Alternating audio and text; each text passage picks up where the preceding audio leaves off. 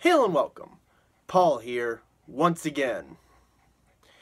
Now, in my last lecture, we talked about Clovis, king of the Franks, how he converted to Christianity after the Battle of Tolbiac, and would bring most of Gaul firmly into his grip with his military conquests. After his death in 511, he would divide his kingdom equally amongst his sons, following the Germanic inheritance laws that the Franks were known to practice. This practice would inevitably just ask for dynastic rivalry. So Clovis had 4 sons: Clothar, Clodomir, Childebert, and Theuderic.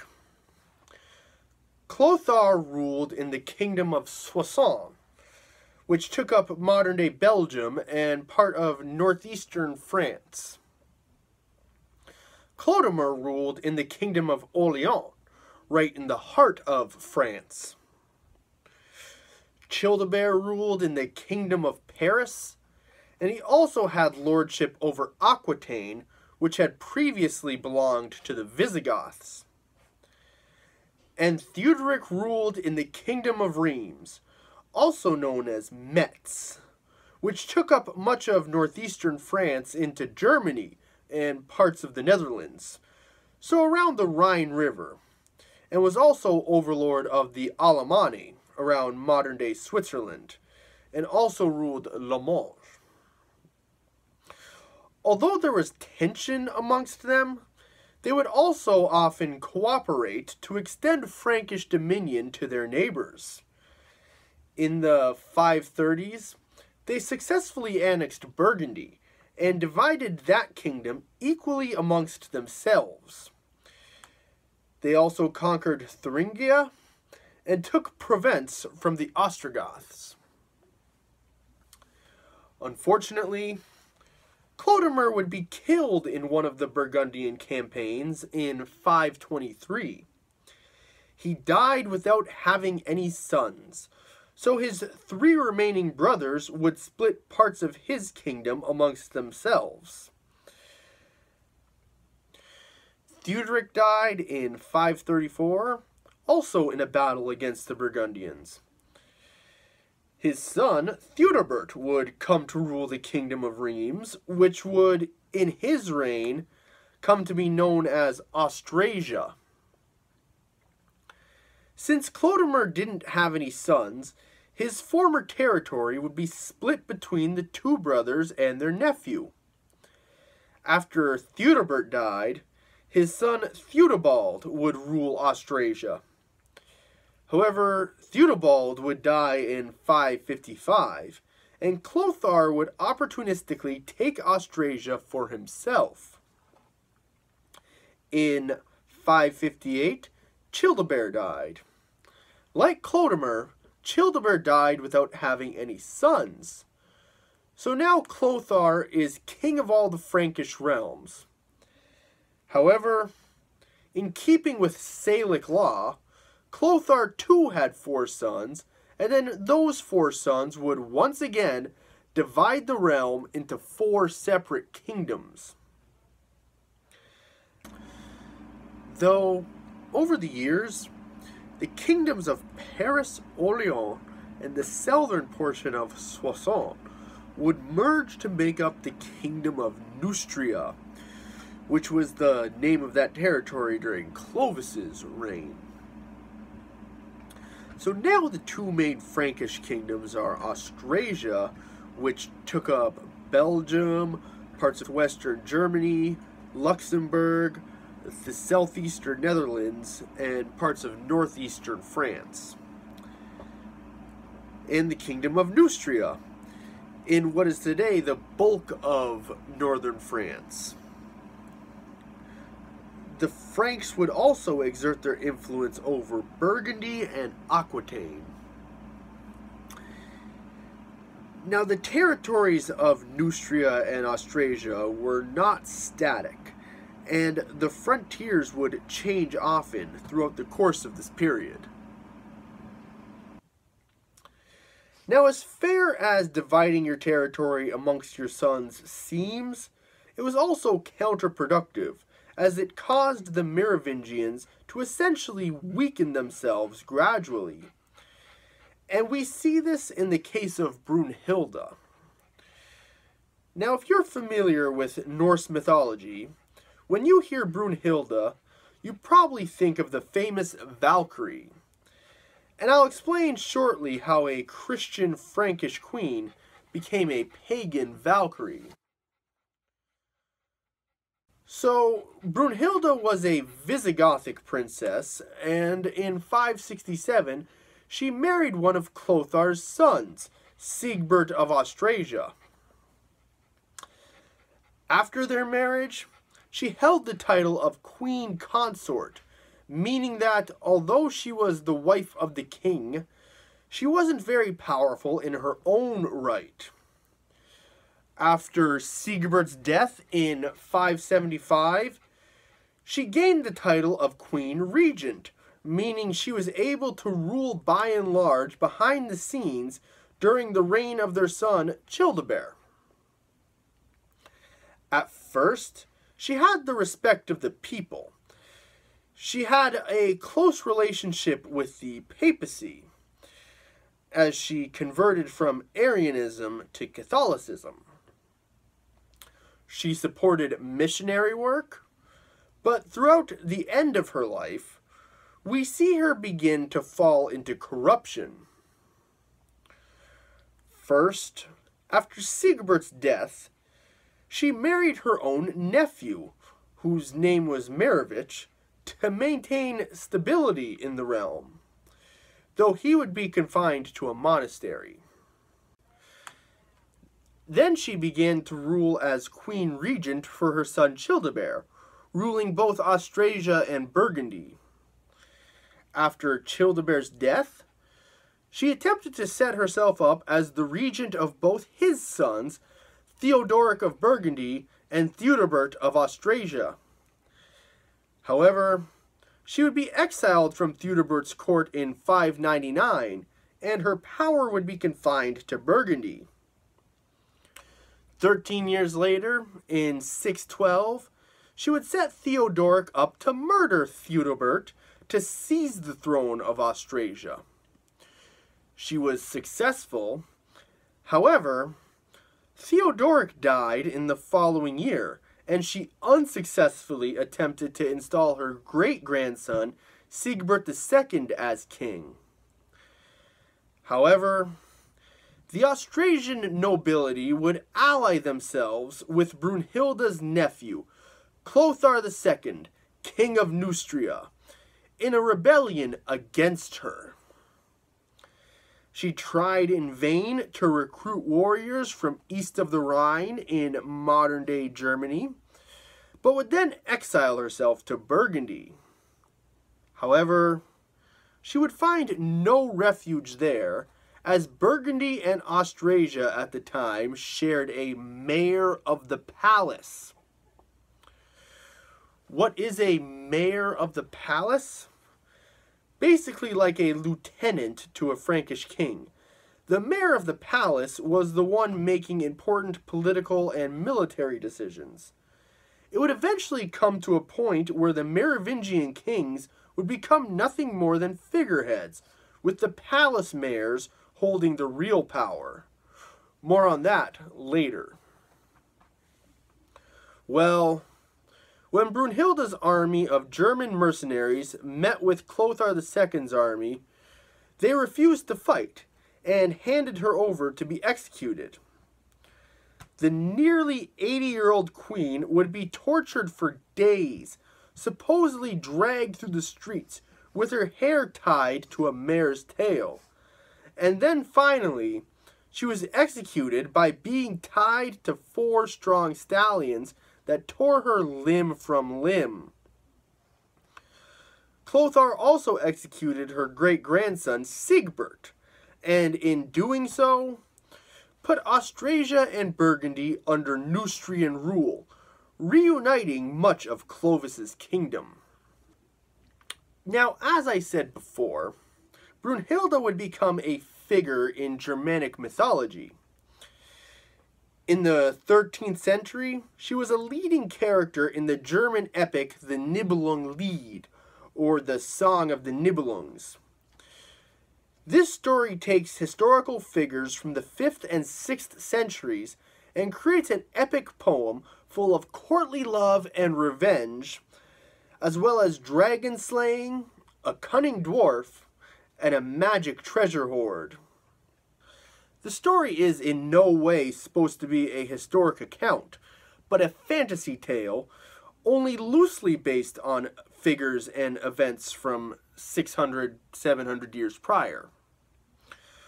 We see this theme in a lot of stories written from the latter half of the early Middle Ages going into the High Middle Ages.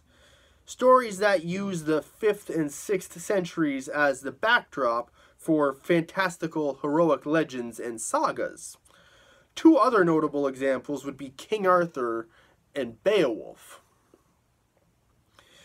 In the story, Siegfried, who is based on Brunhilde's husband Siegbert, marries a Burgundian princess named Kriemhild, sister of King Gunther, the first historically attested king of Burgundy. Gunther agrees to let Siegfried marry his sister if he acquires for him the warrior queen Brunhild, who in the story for some reason is the Queen of Iceland. Really strange, as she was originally from Spain, ruling in what is now Belgium and Western Germany, and Iceland wasn't even discovered until the 9th century. Well, the arranged marriages would lead to a rivalry between Brunhild and Kriemhild, which would end in Siegfried's murder. In that same century, a collection of poems were written in Iceland that told the Old Norse and Germanic myths that would have been handed down from generation to generation throughout the centuries, even after the Christianization of the Scandinavian peoples, who were the last Germanic ethnic group to convert in the early Middle Ages. These poems would be compiled into what would be called the Poetic Edda, which would be divided into two parts. The mythological lays, the stories of the heathen gods, such as Odin, Thor, Tyr, all dwelling in Asgard, fighting beasts and giants and going on adventures. And then you had the heroic lays, which parallel the Nibelungenlied, and would be made into its own saga, the Saga of the Volsungs, or the Volsunga Saga. This version still has that backdrop of Northern and Central Europe in the 5th and 6th centuries, but it creates a world where the god Odin walks amongst mortals and meddles in earthly affairs. In this version, Siegfried goes by the name of Sigurd, and Brunhild is no mortal warrior queen, but the queen of the Valkyries, supernatural shield maidens in the service of Odin, who are tasked with carrying the dead from the battlefield to Valhalla, the Hall of the Slain. What a stretch that is. For Brunhilde to go from being a Christian Gothic Frankish queen to being a supernatural being in pagan mythology. But it worked. In the late 19th century, composer Richard Wagner would take elements of both the German and Icelandic versions of the story to create his opera The Ring of the Nibelungs, bringing the legend of Brunhilde to a new audience.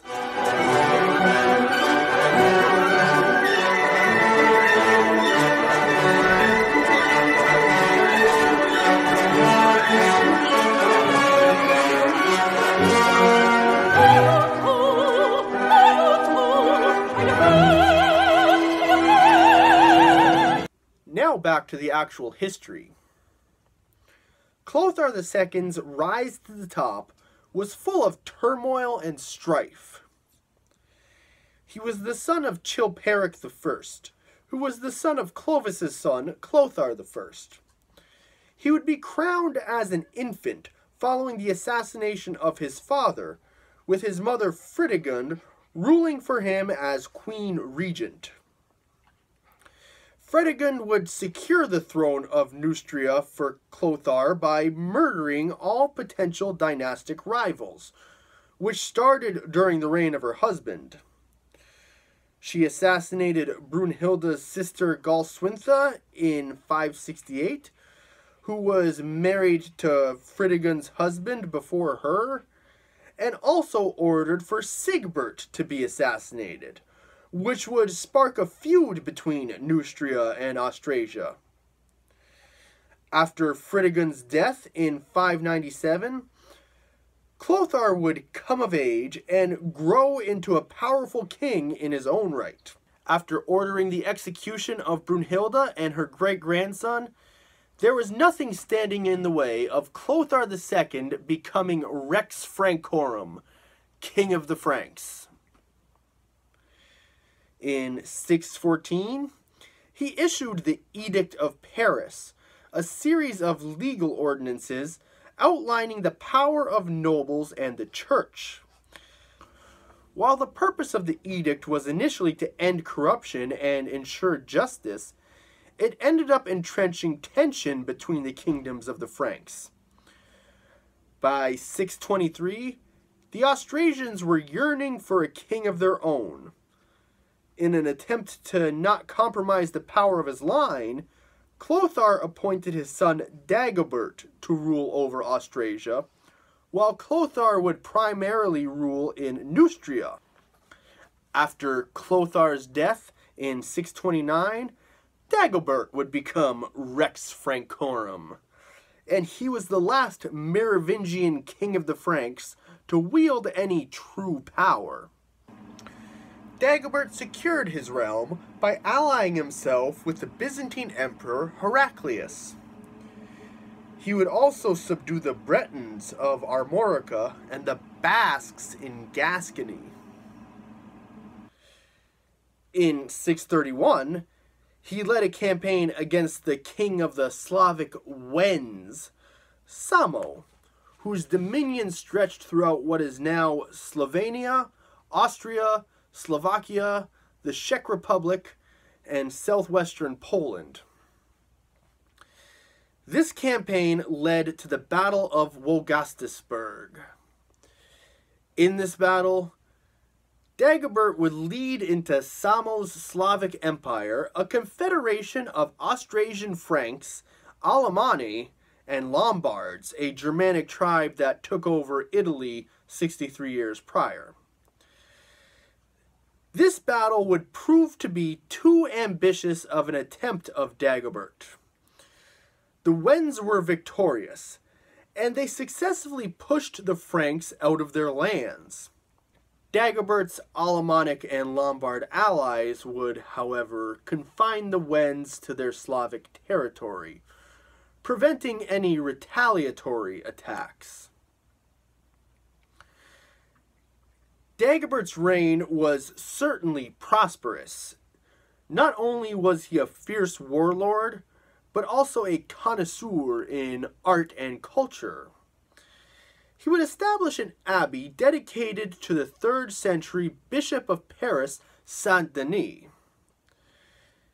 In the centuries after Dagobert, this abbey would grow into one of France's most important basilicas, and Saint-Denis would become the patron saint of France. However, Dagobert's power would wane in the last 7 years of his reign.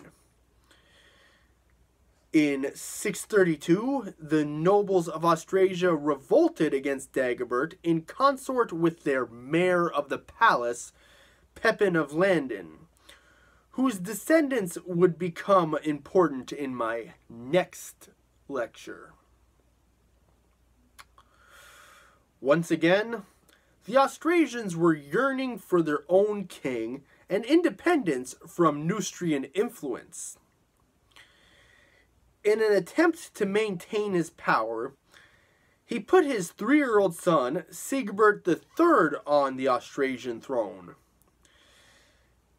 Now, being a small child, obviously Sigebert could not lead armies, he could not deal with church matters, he could not manage treasuries, he could not make important political decisions, the things that a king is supposed to be able to do.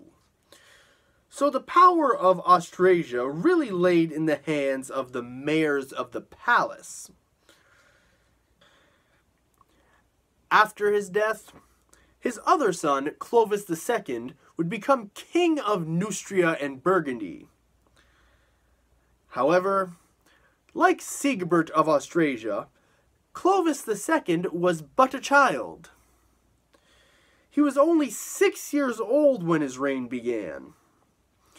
The mayors of the palace were the true administrators of Neustria and Austrasia, and for the next century, Dagobert's successors would become known as the Roi Fainéants, the do-nothing kings.